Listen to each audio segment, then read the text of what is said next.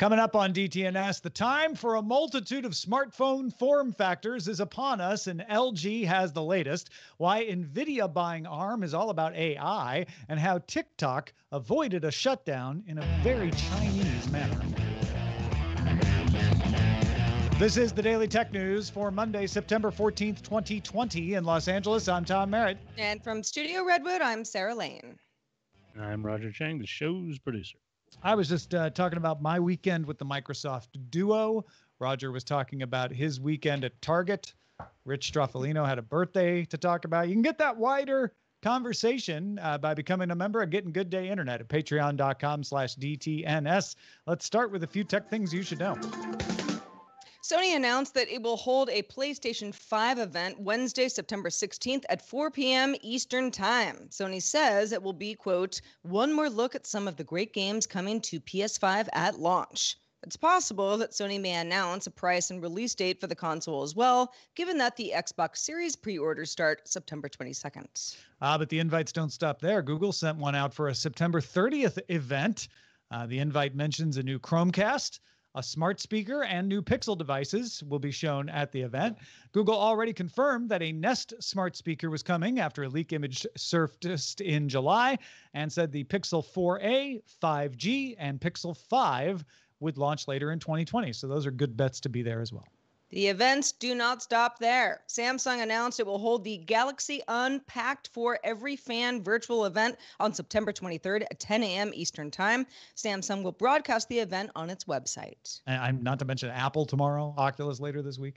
The European Commission announced that it began testing servers to provide interoperability between the COVID-19 contact tracing apps being used in the Czech Republic, Denmark, Germany, Ireland, Italy, and Latvia. The system was developed by SAP and Deutsche Telekom and would log encounters by people traveling abroad and then send push notifications when an infection is reported. Protocol reports on a Facebook patent that shows a method of adding URLs to Instagram captions. As outlined in the patent, the system would display a pop-up window when entering a URL into an Instagram post caption, offering to activate the URL as a clickable link for a $2 fee. The patent was originally filed in January of 2016 and issued September 8th, 2020. It's a high cost per click. Verizon announced it agreed to acquire the prepaid MVNO TracFone in a deal worth $7 billion. TracFone has 21 million prepaid subscribers across its own brand, as well as Straight Talk Wireless and Net 10. Roughly 13 million TracFone subscribers already use Verizon's network for service. They rent it out, from Verizon. As of the end of June, Verizon had 4 million prepaid subscribers of its own, so this will significantly boost it. If the deal is approved by regulators, it would make Verizon the largest prepaid provider in the world, as a matter of fact.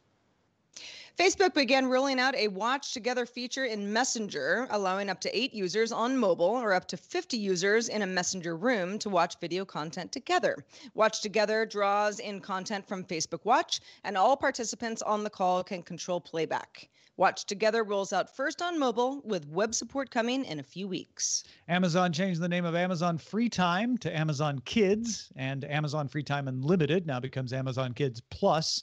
That a parental control service will also get a redesigned home screen, Echo integrations, and more music and video content. Very excited about this next story. A pair of leaked videos for Oculus Quest 2 VR headsets revealed specifications for the as yet unannounced device. The Quest 2, reportedly, if you're watching the videos, and they look pretty real, will be powered by Qualcomm's Snapdragon XR2 platform, offer displays with more than 50% more pixels than the original Quest, with a claimed nearly 2K per eye resolution. The Quest 2 also features 6 gigs of RAM, 256 gigs of storage, that's twice what it was before, with support for 3D positional audio and controller-free hand tracking. No pricing or release date was included in the videos. All right, let's talk a little bit more about LG, like Red Bull, gives you wing.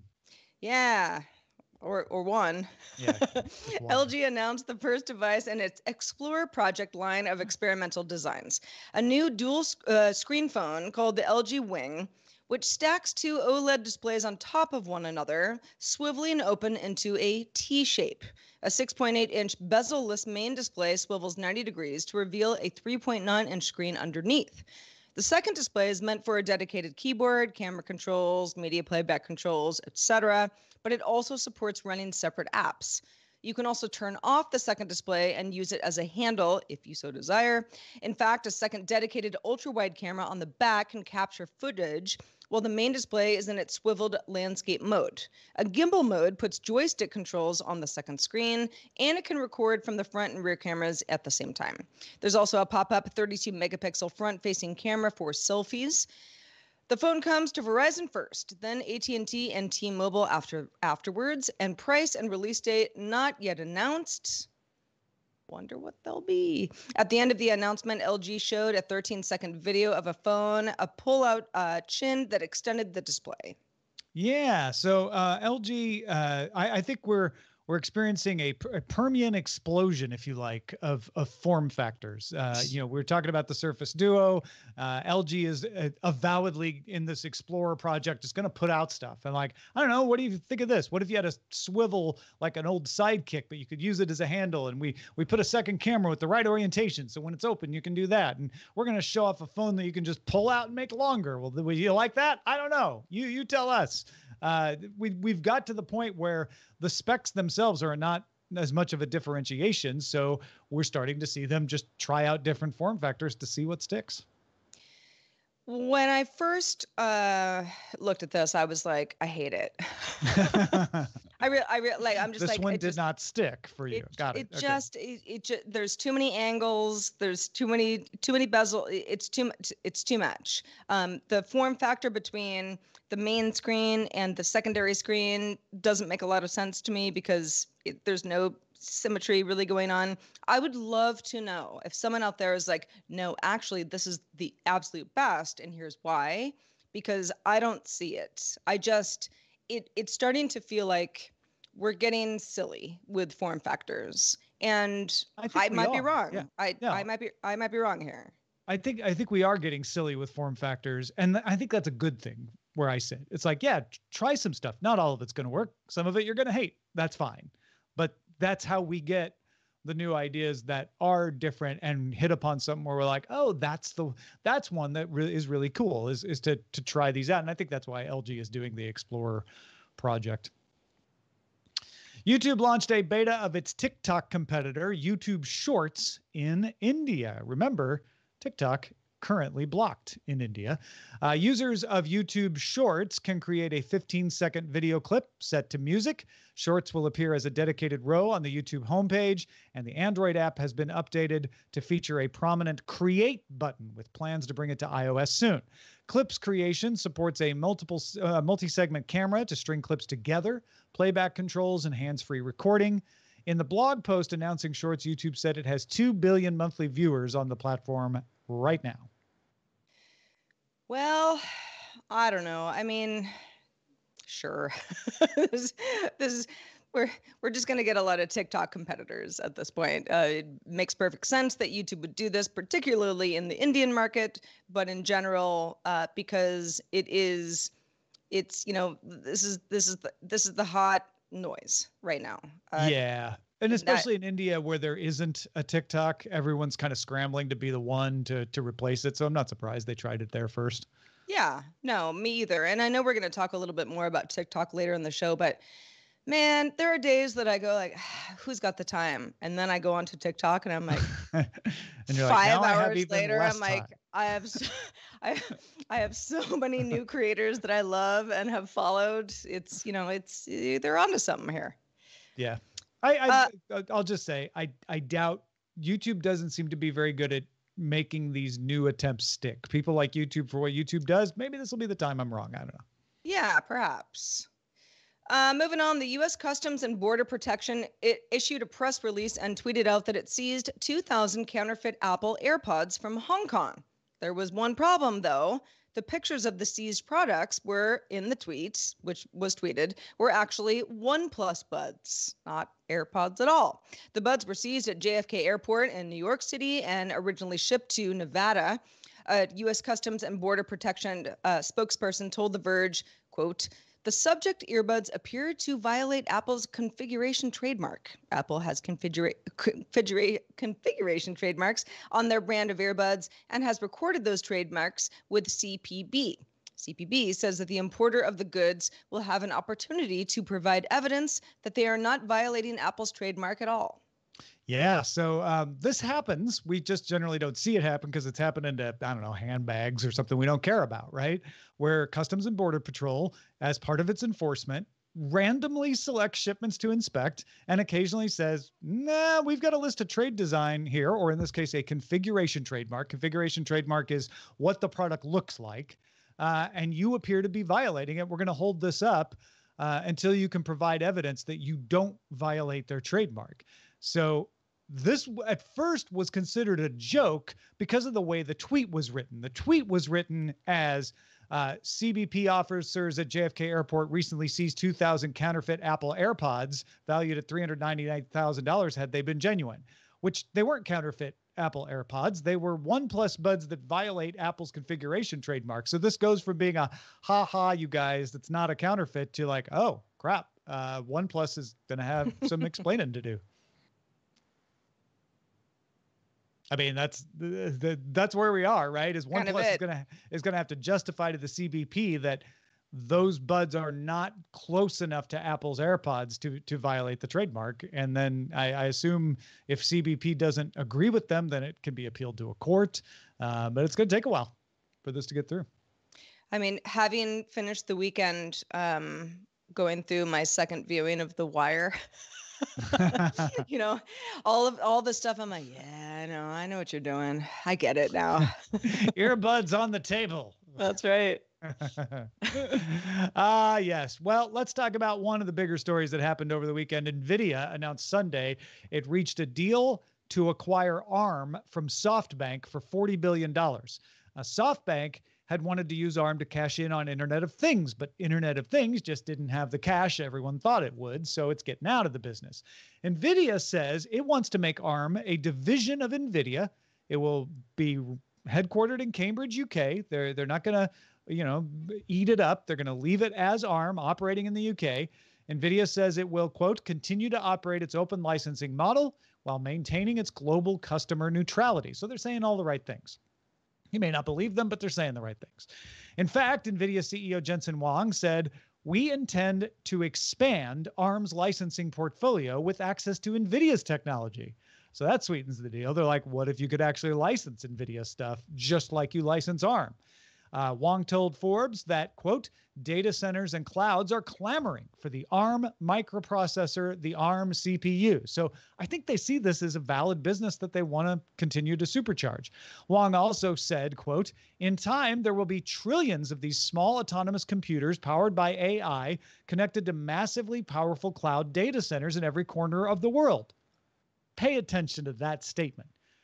That's what they're saying they want to do. Small autonomous computers powered by ARM. Massively powerful cloud data centers powered by NVIDIA. In other words, NVIDIA makes the data center piece of AI with its GPUs and AI chips.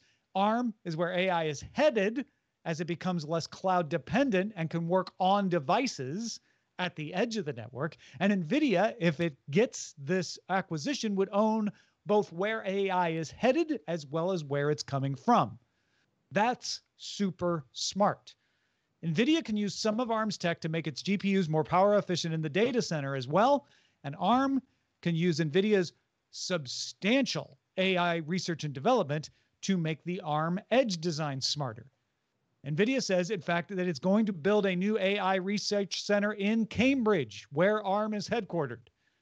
Now, this is not going to be easy, though. It's not a done deal. It will face regulatory scrutiny. It will bring ARM under a U.S. company, which would expose it to more of the U.S.-China trade war fallout, and it won't be popular with some of ARM's clients. Samsung, Qualcomm see NVIDIA as a competitor in chip making. So ARM would go from being the neutral site to having a company that has to reassure people that they're still neutral even though they're owned by us. Also, it's not popular with one of ARM's co-founders, Herman Hauser, who wrote an open letter to the UK Prime Minister Boris Johnson opposing the deal. Hauser also created savers.co.uk to get people to sign a petition to save ARM. savearm.co.uk. How's everyone say guarantee of UK jobs, enforcement so NVIDIA doesn't get preferential treatment for ARM licenses to itself, and exemption from the U.S. Committee on Foreign Investment regulation, which would relate to its sale of ARM technology to China. Right now, ARM can sell to Huawei because ARM is a UK company owned by a Japanese company. It doesn't fall under those U.S. trade restrictions. Yeah, that seems like the biggest potential issue here. When you look at NVIDIA and ARM together and what the companies seem to want to do, makes perfect sense. But if there is any way that ARM gets into hot water because there's some U.S. issue with, trade restrictions that, obviously we'll talk about that more in a few minutes, but that seems to be the only place where this deal would be bad. Otherwise, it seems like a win-win. Yeah, if NVIDIA does everything they say. A lot of people are like, NVIDIA's lying. Anything they don't put in a contract, you can't trust. In fact, Hauser said those exact words. So if you don't believe NVIDIA, you may say, but they're still going to ruin it. It doesn't make sense to me that they would ruin it, though. Yeah. Well, Walmart announced a partnership with Zipline for on-demand 1-hour deliveries of health and wellness products within a 50-mile radius. Trials of the service will begin in Bentonville, Arkansas, early next year. Zipline has been doing drone deliveries of medical supplies for some time, launching deliveries of blood to patients in Rwanda back in 2016, and most recently, medical supplies and PPE in North Carolina. Walmart also recently announced a partnership with the Israeli drone startup Flytrex to pilot drone deliveries of household items in North Carolina as well. And Amazon received approval to operate its drones for the first time in August, but has not yet launched a service. Yes, thank you for mentioning that last, because everyone thinks Amazon has a service. And I've already heard stories today comparing this to the Amazon version of the service. Walmart wants to get into competition with Amazon. No, it's the opposite. Amazon doesn't have a service. Well, right. Amazon is talking about having a service. Sure. But yeah, there are plenty of other companies who are already doing it. And I've been fighting to get Zipline credit for being one of the first, if not the first, to provide actual commercial service of drone delivery in Rwanda and other places in Central Africa over the years. They have now expanded to other parts of the world, including the United States. North Carolina, first in flight. Makes perfect sense for both Flytrex and Zipline to be doing partnerships there. And this is smart. This is smart on Walmart's part because they are trying to go toe-to-toe with Amazon on shipping. And if they can use Zipline's experience to get ahead of the game with these 30-minute low-weight deliveries, I think that you could soon have a system where you still order from Amazon for some things, but for a while, maybe you're ordering your lightweight, impulse items, or maybe your lunch from Walmart. Yeah, I continue to, well, I'm excited about this. Just personally, I'm like, this is just really cool. I'd love to, order my first, drone delivery of something that I, get often. But I've already started thinking about, okay, well, what could that be? And what's too heavy? And all my dog food's too heavy. And the cat litter's too heavy. But some of the, like garbage bags maybe would work. It'll be interesting to see how we all start ordering things because, once we get into this and right. Lots of companies start offering a service like this, how do we compartmentalize? Oh, what goes in the air and what goes on the ground? Yeah. Because right now it doesn't make sense for a $5 footlong sandwich to be put in a car and driven to your house by someone spending gas and paying a driver. But it might make sense to throw on a drone and 30 minutes later, boom, you got it. Well, and what if it's hot? Then it's hot when you get it. Yeah. It keeps it good. Meatball sub, right? Exactly. Melty cheese. Yeah, it'll be perhaps the companies will, let's say you're like, okay, well, I'm in my cart. I want to check out. I'm done with all the stuff. Maybe it says, oh, based on the weight of this item or this item, you're going to get this via drone. And then the other stuff is going to be delivered to you, by car or truck. Ian on a text message this weekend was saying we should just all repurpose our chimneys to be drone delivery chutes so they could just drop them right down. I do like Santa Claus. Yeah. Every time. So exciting. Hey, folks, if you want to get all the tech headlines each day, be sure to subscribe for 5 minutes a day to dailytechheadlines.com. So, Oracle's getting TikTok, Sarah. Yeah, I heard about this over the weekend, and boy, did the story change from Friday afternoon when we were talking about it to right now. A lot of twists and turns, and even a lot of technology folks who follow the story. I was kind of hearing people scratching their heads, like, what is going on? What are they even buying? Yeah. What is Oracle buying? Yeah. Why is Oracle doing it, and what are they dying? Well, let's try to break it down. We have an accord. The concerns that this was trying to address are mainly these three. A fear that U.S. user data could be accessed by the Chinese government. Even though TikTok said everything was in the U.S. and backed up in Singapore, still under the control of a Chinese company, so who knows? A fear that TikTok might promote or censor content on its platform with a political agenda, and a fear that TikTok might sneak malware into its app. We definitely have addressed the first of those three. I'm not sure about the last two. Here are the solutions that were rejected. Microsoft wanted to acquire the US, Canada, Australia, New Zealand operations of TikTok wholesale and run it. That's not happening. Walmart wanted to be in on a deal at first with Microsoft. First, they wanted it on their own. Then they wanted it with Microsoft. They want ad sales. And in fact, they may not be totally out of this. Wall Street Journal reports that they are part of the Oracle offer. That is unconfirmed, though.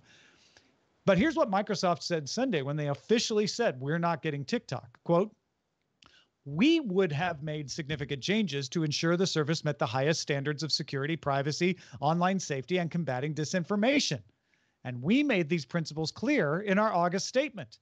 We look forward to seeing how the service evolves in these important areas. Microsoft throwing a little press release shade on the idea that you don't seem to have solved all your problems with this deal, but let's see how it works out.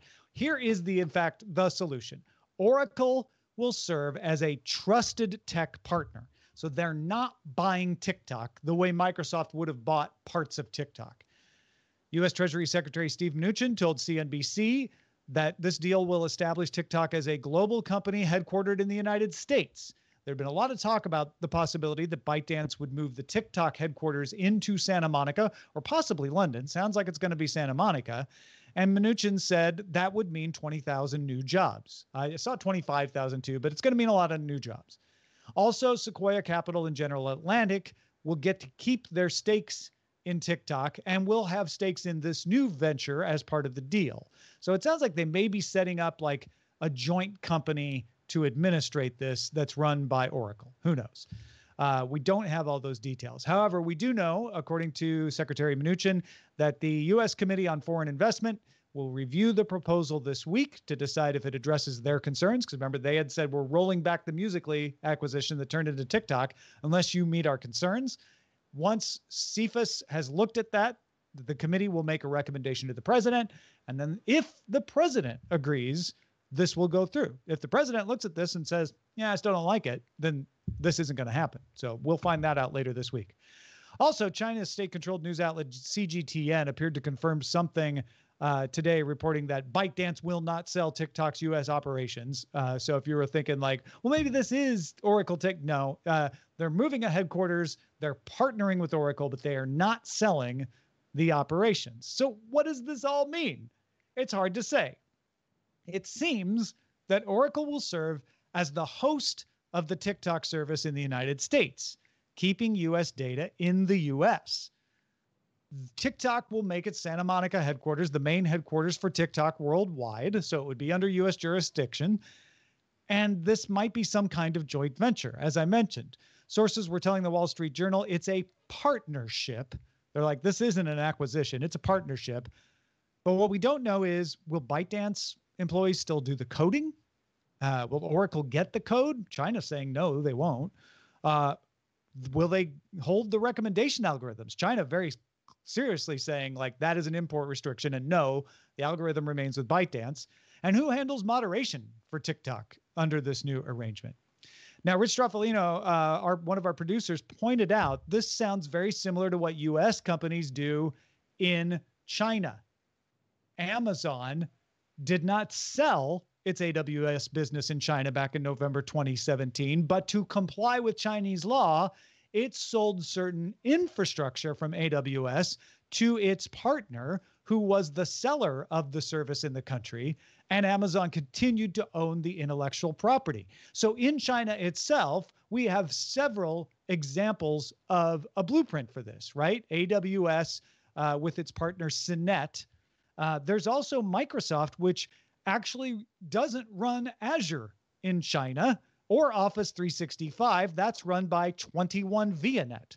But Microsoft still holds the intellectual property and works with 21 ViaNet on this. So it feels like we're taking a Chinese template for how business has to be done in China. China says if it's going to be a cloud service, Chinese company has to handle the data so that we can get access to it. And they're doing that in the United States. They're saying, sure, TikTok can operate, but Oracle has to handle the data. I mean, on the surface, and I know that, again, fast-moving story, 24 hours ago it was, that TikTok or ByteDance won't sell to any company in the U.S. And they technically did, right? Right. And then it was Microsoft's out, Oracle's in. What is Oracle getting? Oracle will serve as the host of TikTok in the US. And there are a lot of US users. I mean, it's a lot of data. Keeping US data in the US, okay. But it's a strange partnership. I'm still not totally sure what Oracle gets out of this. Oracle gets a guaranteed client for their cloud service and a lot of money. Yeah, I guess so. That's pretty much what Oracle gets. Oracle gets a favor from the president. Larry Ellison, no secret, is a supporter of the president. So, if the president approves of this, then that would be considered a solid to be done to a supporter. So, right. I mean, that Oracle gets a lot. Oracle gets a lot of money and a permanent client and a little bit of investment. Sequoia and Atlantic get to keep their investment. They don't lose out. ByteDance doesn't have to shut down TikTok. China gets to hold on to the algorithm and doesn't have to give that over to a U.S. company, which might be considered a competitive disadvantage. I mean, I was more confused about this till Rich pointed out the similarity to what they do in China. It's just not a thing we do in the U.S. where we require a company, the government usually doesn't tell a company, you have to partner with a U.S. company if you want to operate. Yeah. Mm-hmm. But that's what they're doing. Well, I'd love to say, all right, well, we're at the end of this story, but it's changed check so back much. later this week to find out for sure. Yeah. Right. On the show tomorrow, maybe we'll have more news about this. But yeah, well, okay, all right, Oracle, we see you, I suppose. Join in the conversation in our Discord if you have ideas about what's going on with this or any of the other stories that we talk about on DTNS. And you can join by linking to a Patreon account at patreon.com/DTNS. Let's check out the mailbag. Let's do it. James from Columbus, Ohio wrote in and said, over the past week, there's been a lot of discussion about the 512 gigabyte limitation of the new Xbox hard drive. Although I agree it would be nice to have a larger drive, I don't think it's that big of a deal. I've already transitioned to an altered perspective on storage with the current Xbox. I don't have anywhere near enough storage to store all the digital games that I own currently. I only download the games that I'm currently playing or might be interested in playing soon, and then I uninstall games once I've finished. The Xbox keeps track of the fact that I still own the game. I can always re-download later if I want. My game saves are digitally backed up to Xbox Cloud as well, so the only issue is possibly the delay involved with downloading and installing the game. With past systems, I couldn't load all my game discs or cartridges all at once either. I stored all my physical media in a cabinet on a shelf, and I popped games in and out of the system as I wanted to play them. Now I think of the cloud as my new game cabinet, where I grab the game I want to play off the digital shelf when I want to play it. I uninstall it when I'm done, return it to my digital shelf, where I retain access to all my games, whether they're installed on my hard drive or not. And with this mindset and strategy, I don't see too much of an issue with a smaller hard drive. And I probably wouldn't bother expanding my storage, even if they allow off-the-shelf hard drives to be paired with the new system. James, well said. I know some people are like, no, that doesn't work for me, but this is a very reasonable explanation of why, like, 512 is fine. I just got to manage it a little. It's not a new thing to have to manage your games, right? I've gone through this with the Oculus Quest, which has, well, again, later this week, check back. We'll talk about the new one, but where there's only so much onboard storage. And games or apps, whatever you want to call them, they're pretty hefty. You can only have so many at one time. Right. And as I've talked about this in a previous Live With It segment, when I kind of went through the Oculus, it's like, yeah, I mean, you can bump them off and then bring them back because you already bought them, and the App Store recognizes that. But it is cumbersome, so you can do that, and if you're fine with that, great. But I think a lot of people are like, well, it would just be better if I had a lot more storage. Yeah, if I didn't have to think about it at all. Your mileage may vary. Shout out to patrons at our Master and Grandmaster levels, including Tim Ashman, Johnny Hernandez, and High Tech Okie. And thank you, everybody who supports us on Patreon. We have lots of cool stuff in there, like Editor's Desk audio from me, Live With It, like Sarah was talking about. Roger does a column every Thursday that's pushed onto the patreon.com/DTNS website. So it is the best way to directly support the show, and you get your own personal RSS feed of the show without commercials. Go check it out, dailytechnewsshow.com/Patreon. Our email address is feedback@dailytechnewsshow.com. You got something on your mind? Let us know. Send us an email. We're also live Monday through Friday, 4:30 p.m. Eastern, 2030 UTC. And you can find out more at dailytechnewsshow.com/live. Back tomorrow with the folks from Snob OS, Patrick Beja, to talk about all those Apple announcements. This show is part of the Frog Pants Network. Get more at frogpants.com. Diamond Club hopes you have enjoyed this program.